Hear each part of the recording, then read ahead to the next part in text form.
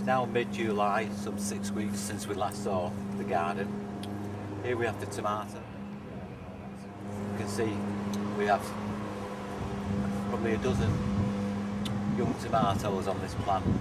Obviously it's still too green to pick, but in the next couple of weeks they'll be ready.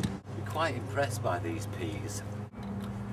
The peas have been one of our best crops. We've been picking these peas now for about 2 or 3 weeks, and there's massive amounts of peas on here, all ready to be picked. Good quality, fresh peas. As you can see, the lettuce have been a spectacular success.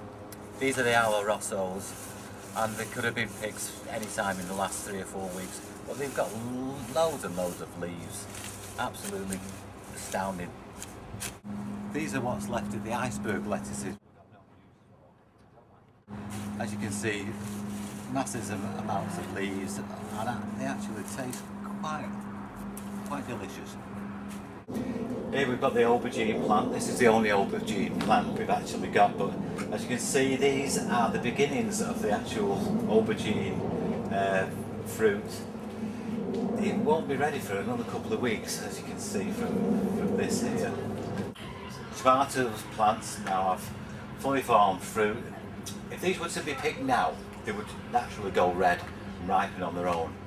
But what we're going to do is keep them on the plant a little bit longer, so that we can, what we'll do is let them mature on the plant instead of off the plant.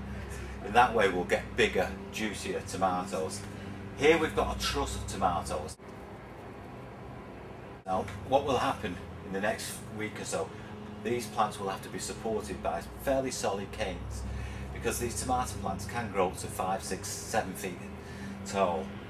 Here we've got the pepper plants. These are doing spectacularly well.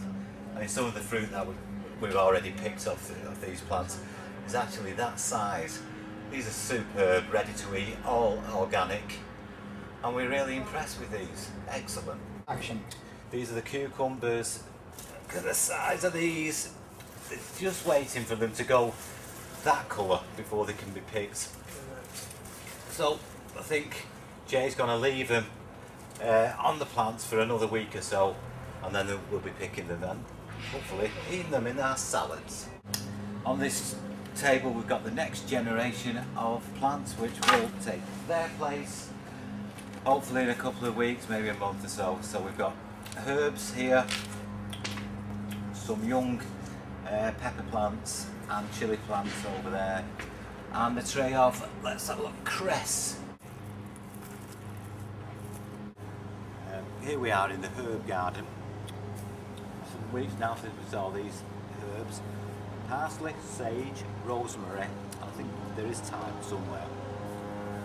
You can see beautiful, beautiful foliage from one plant. This is just one parsley plant.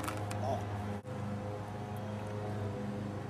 We've been taking strawberries off these plants for about 4 or 5 weeks now. Just after the last filming, we started cropping these strawberries. There's no fruit left. Some people have had all the fruit, which is what it's there for.